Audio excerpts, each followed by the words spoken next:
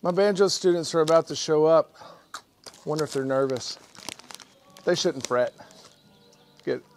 That was cheesy.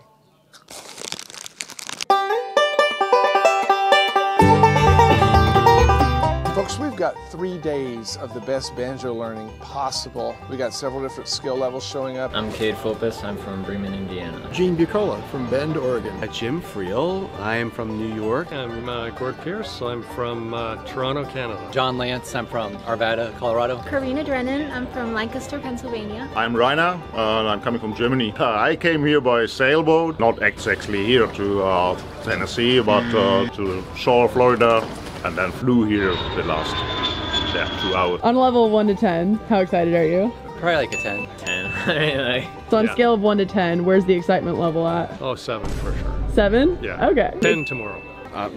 Say a 9 because it sounds too predictable for a 10. We had some of the best teachers ever in the world teaching both beginner and intermediate three-finger students this week is Alan Mundy and Katie Lou Clark. My name is Alan Mundy. I've been playing banjo my whole adult life. If you count adult from 14 years on, I've been doing that. Hey y'all, I'm Katie Lou. The sessions are going great. Everybody's just so eager to learn and feast on the banjo. More banjo pickers in one place than I've seen in a while. Teaching the claw hammer banjo students this week is my good friend, proprietor of Nashville Banjo Company, Mr.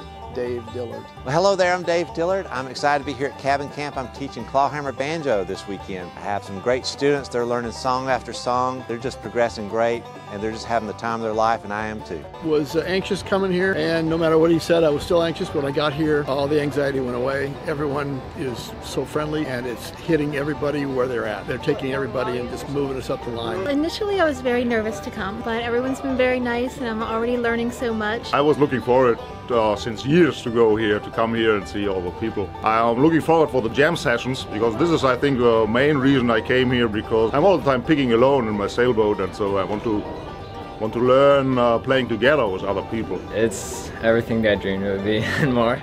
If you were to describe Ben in one word, what would that one word be? Ooh. Oh, goofy sometimes? That was 2 words, I guess. Inspirational. Kind. Amazing teacher. 2 words. 2 words. Enthusiastic. Awesome. Businessman. I feel like he's great. He's got it all covered. Talent, he's got the setup, he's got the personality, his expertise, and this is not one word though. I was going to say a whole lot more than I one gotta word. stop talking, I'm sorry. I look forward to spending this weekend making new friends and send them home just a little bit better than when they came, and more important than that, inspired to learn even more in their banjo journey.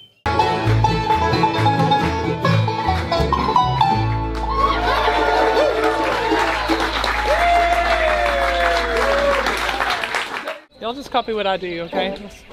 All right, well.